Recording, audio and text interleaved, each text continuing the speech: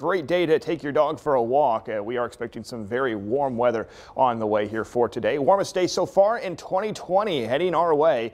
Now we do expect some more rain chances on the way for Friday and Saturday, but at least the 70s, the 70s, they are going to stick around at least through the first part of the weekend. Tracking a few more chances for some showers and storms on Friday, Saturday, especially Saturday evening brings much better chances for showers and some thunderstorms. Another cold front going to sweep through on Saturday evening, but checking in this morning, everything is dry across the region. We will be likely tracking a couple of showers to our north and west later on this morning through the early part of the afternoon, but waking up mid to upper 40s, lower 50s right now as well. 45 in Mount Vernon, 50 in Marion.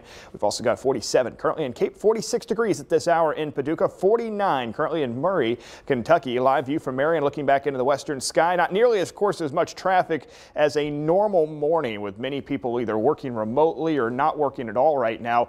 We, of course, are seeing a lot less traffic on many of the area roads. Cold front to our north and to our west. Area of low pressure back into southeastern Kansas as it begins to track off to the east. Could see a couple isolated showers and storms develop just to the west of the St. Louis metro area and then head down I-64. Could impact some of our far north and western counties later on this morning, say about Perry or Jefferson County, upwards of about anywhere from 10 a.m. to about 1 p.m. today. Still small chances for rain, and most areas are going to stay dry through today. Much larger storm system moving through the desert southwest this morning, and this is a much bigger storm system. It's going to move into the plains over the next 24 hours and eventually heading into the upper Midwest for the first part of the weekend. That's the one that's going to bring us some better rain chances by Saturday, but a little more cloud cover today. There's a small chance for that isolated shower coming into the forecast. 11 a.m. this morning. Notice it moves right down I-64. Perry, Jefferson County, a chance for an isolated shower, possibly an isolated thunderstorm. Fades away pretty quickly, and by this afternoon, strong winds out of the south and southwest, and an additional cloud cover today. Still, though, extremely warm temperatures.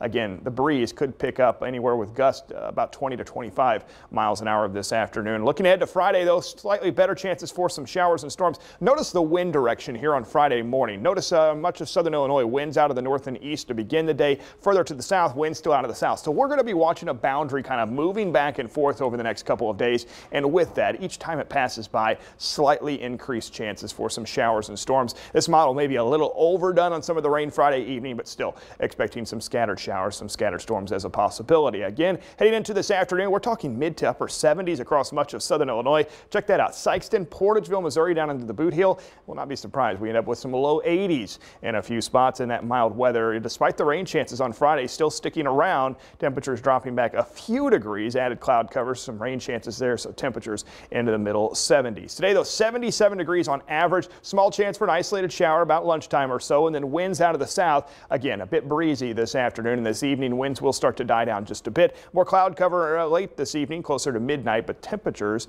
hovering in the lower 60s. Here's that big storm system on Saturday, moving from the plains into the upper Midwest. Rain chances increasing, especially late in the day on Saturday, and the Storm Prediction Center highlighting us in a level 1. It's a marginal risk, so an isolated strong storm or two is possible. At this point, not expecting big-time severe weather, but an isolated storm with some gusty winds and some small hail, a possibility there on Saturday afternoon and Saturday evening. Behind that cold front, we do cool back a few degrees by Sunday, but more sunshine also in the forecast. 65 on Sunday should be a pretty nice day. Looking ahead to next week, early next week, temperatures into the upper 60s, but heading back into the upper 50s for Tuesday and Wednesday with more chances for some showers. Ebby.